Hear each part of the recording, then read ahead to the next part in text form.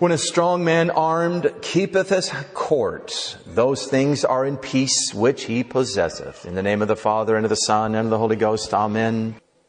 In today's gospel, we also heard these sobering words referring to the thinking of a devil. I will return into my house whence I came out. This passage clearly indicates that the Protestant idea of once saved, always saved is erroneous. The devil will often leave such ones for a while, but then he comes back to his house. With some help, no less, he says in the Bible, our Lord says, 7 worse than himself. He comes back at once again to make his own these houses, and they're basically defenseless. We have defenses. It is good to be Catholic. We have the armor of God in the sacraments, in tradition and prayer and the sacramentals. We have a court of virtue in our souls, built upon faith, hope, and charity.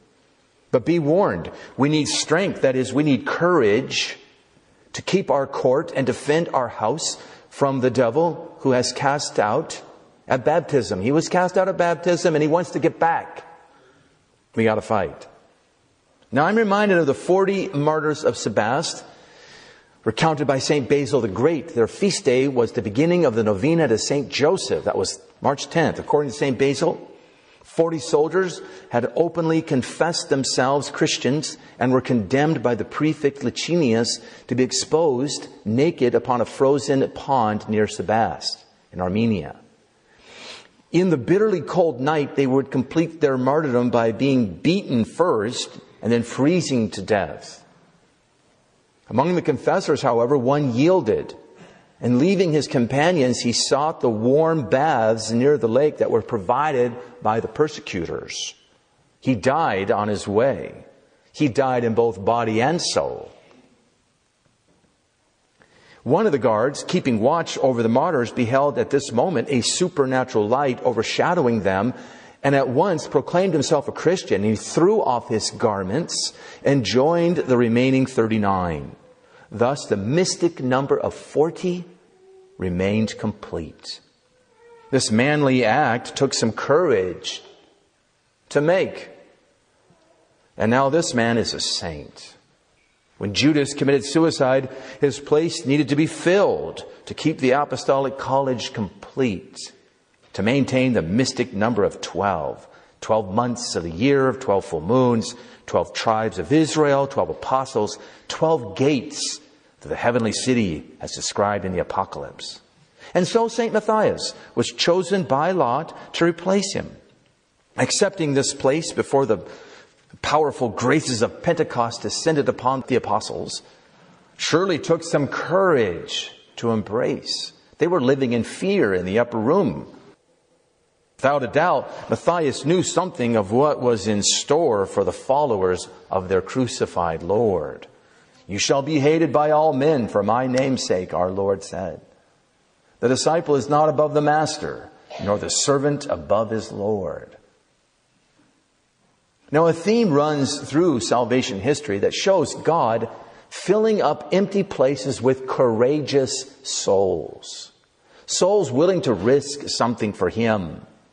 Tradition tells us the devils fell from their place in the heavens after being tested. The thrones prepared for them in heaven needed to be filled.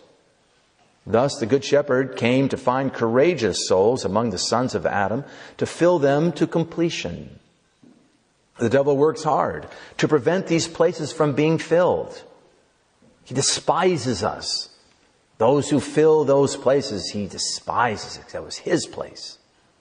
Thus, there's a battle going on, and we need to be strong in our defenses to keep our court of virtue in place so that we can occupy one of these empty thrones. To do this, we need the virtue of courage. Now, courage or fortitude is the moral virtue that ensures firmness in difficulties and constancy in the pursuit of the good. Firmness in difficulties and constancy in the pursuit of the good. It strengthens the resolve to resist temptations and to overcome obstacles in the moral life. The virtue of fortitude enables one to conquer fear, even fear of death, and to face trials and persecutions. It disposes one even to renounce and sacrifice his life in defense of a just cause. St. Thomas says, fortitude of soul binds the will firmly to the good of reason in the face of the greatest evils. It binds the will firmly to the good of reason in face of the greatest evils. It makes us do what is right, come what may. St. Thomas then explains that the greatest of these evils is, of course, death or the fear of death. Thus, it is courage that enables us to pursue some good according to right reason, even in the face of the greatest dangers and threats and fears. And this is why meditating on death regularly can greatly aid us in overcoming fear and grow in courage. St. Thomas gives several examples such as these: not being afraid of serving a sick man because of the possibility of infection. That's straight from Thomas. An example would be St. Catherine of Siena. She comes over the hill. The city she's going to is under the plague. Instead of running away, she went straight into the middle of it. Everybody else is running away, and she's going in to take care of people. Not saying we all have to do that, but this is what makes for saints at times. St. Bernadette and the children of Fatima all endured great trials and even threats of death, but remained faithful to what they knew was clearly true. It was courage that enabled them to do this, as many around them failed. St. Thomas says, the act of fortitude thus is not chiefly to attack difficult things, but to endure them. There it is. It's to endure difficult things. That is, he says, to stand immovable in the midst of dangers rather than to attack them. To stand without the confusion resulting from irrational fear. So courage keeps fear under control. It's not acting rashly or foolishly in face of dangers, but reasonably with a view to that heavenly choir stall. In Lent, we are on our way to Calvary with our Lord. We're supposed to be heading for the Passion. Something must be endured, that is. It's a passion. We endure suffering. And this requires, as St. Thomas points out, great courage.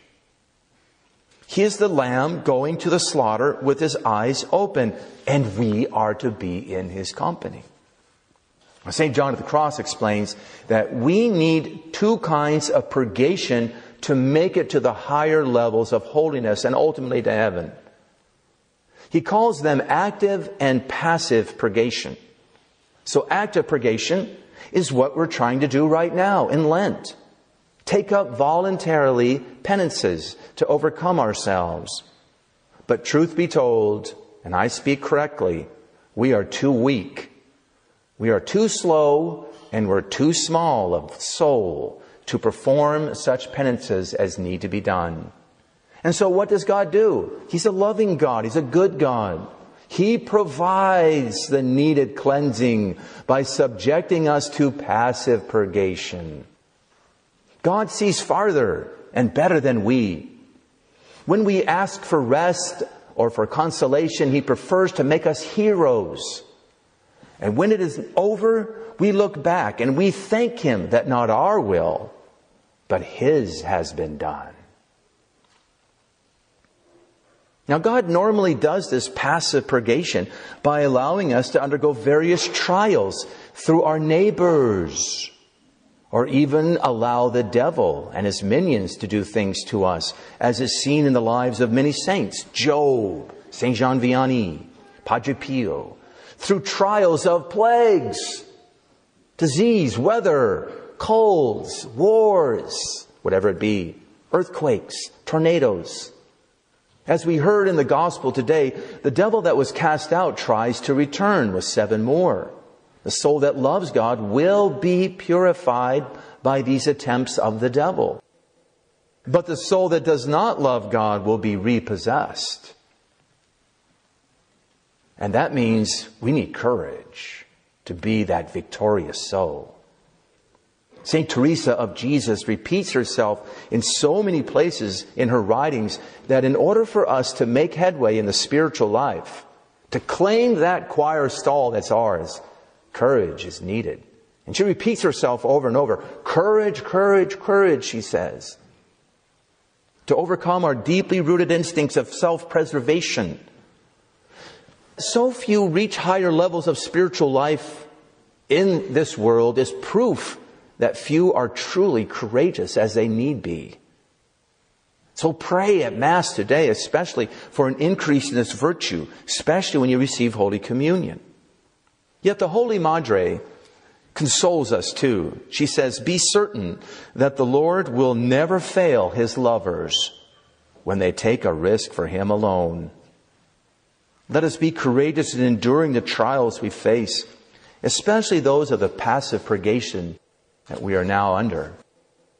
All of us have many trials and tribulations that we have to endure daily.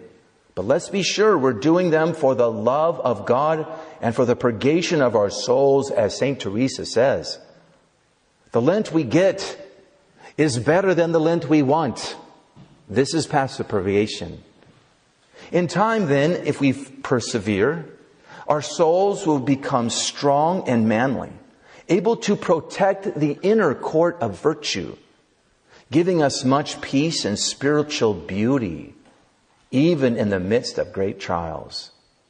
And when the time is right, one of those empty thrones left by the cowardly devils and passed over by our weak-willed predecessors will be rightly ours to occupy with its accompanying crown. Now for the rest of the story about the 40 martyrs of Sebaste. All died under this torture, freezing and beating, except one boy, Melanchthon, who was the youngest of the 40. His mother, who was present, seeing him that he was still living, and after his legs were broken even, she encouraged him, my son, be patient yet a while. Look, Christ is at the door helping thee. But as soon as she saw the other bodies being placed on carts, that they might be thrown on pile, and her son left behind, for the impious men hoped that if the boy survived, he might be induced to worship idols, she lifted him up into her arms, and summoning all her strength, courageously ran after the wagons on which the martyrs' bodies were carried. Melanchthon died in his mother's arms, and the holy woman threw his body on the pile where the other martyrs were. That as he had been so united with them in faith and courage, he might be one with them in burial and go to heaven in their company. In the name of the Father, and of the Son, and of the Holy Ghost. Amen.